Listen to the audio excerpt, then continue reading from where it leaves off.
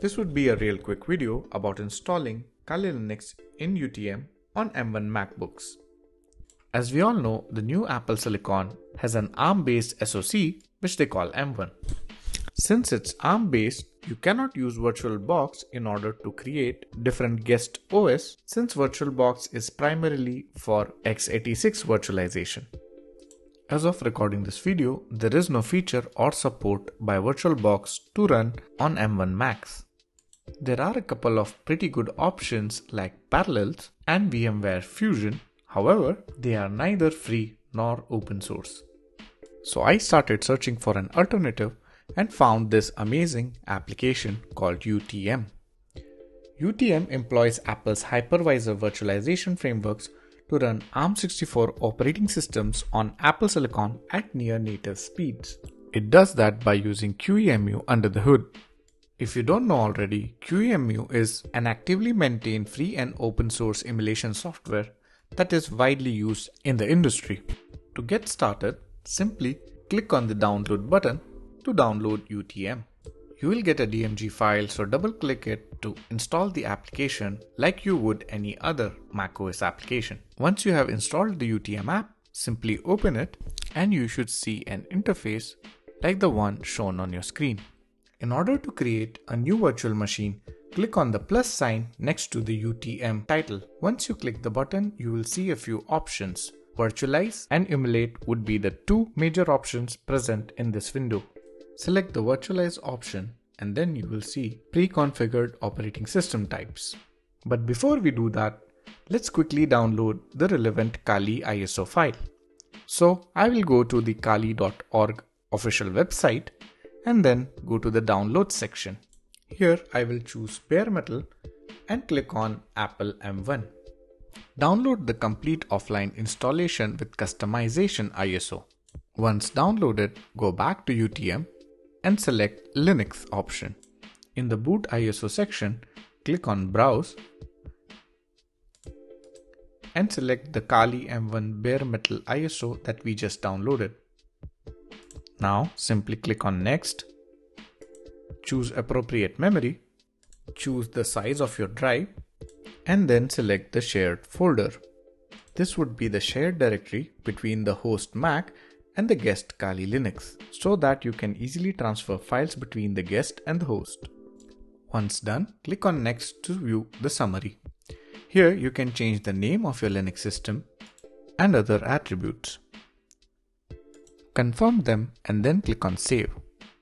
You can also right click on your Linux system and change the attributes. For instance, here I will add 2 CPU cores instead of default. You can also leave it to be default. Similarly, you can change the display settings, the input, the network, the IP configuration, sound sharing, and other options. As I mentioned earlier, UTM uses QEMU. That's why you can see that the drive we assigned is in the QCOW2 format. Once you have set all the attributes, simply click on Save. Now we have all our settings saved, and we can start the installation of Kali simply by clicking the play button on our freshly configured Kali guest. Now this section is quite similar to how you would actually install Kali Linux using an ISO. Since my assumption is that everyone is aware of it, I'll simply speed up this entire section and move forward to the relevant section. Once the installation is finished and the virtual machine is rebooted, you need to remove the ISO file, otherwise you will see the installation options on every reboot. Simply click on CD/DVD options of your Linux and click on Clear. Once done, stop the machine and start it again.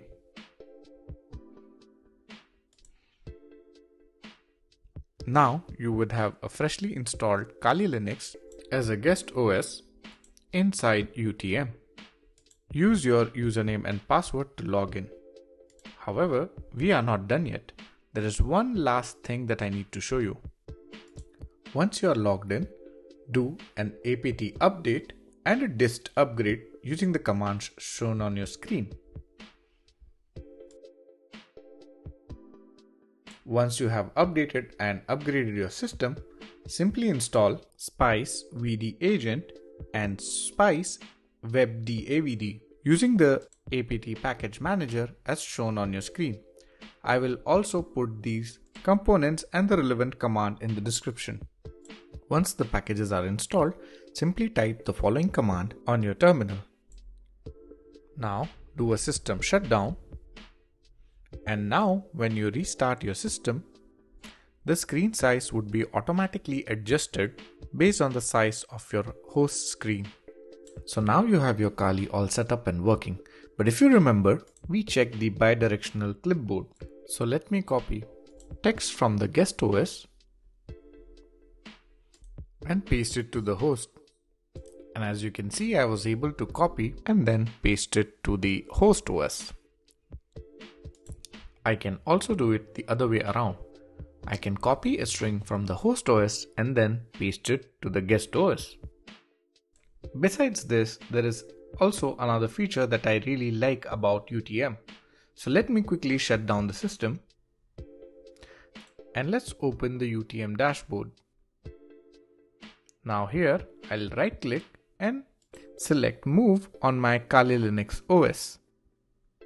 This should give me a confirmation pop-up that if I really want to move my VM to another location. This is really helpful because you can move your virtual machines from the system to an external hard drive. Buying a MacBook with greater internal capacity is quite costly. That's why I find this feature really helpful. I can buy a cheap external SSD and use it to store my VMs. Lastly, let's talk about the feature which doesn't have much functionality, but I really like it because of its coolness. You can actually change the icon for your VM in UTM. You can do this simply by right-clicking your VM and selecting Edit button. Then, in Information, select Icon Custom. Now, double-click to select your icon and then press Open. Click on Save and now your VM would have your custom icon. I have been using this Kali VM for a while now, and despite having limited resources, it's quite fast. That's it for this video. I hope you enjoyed it.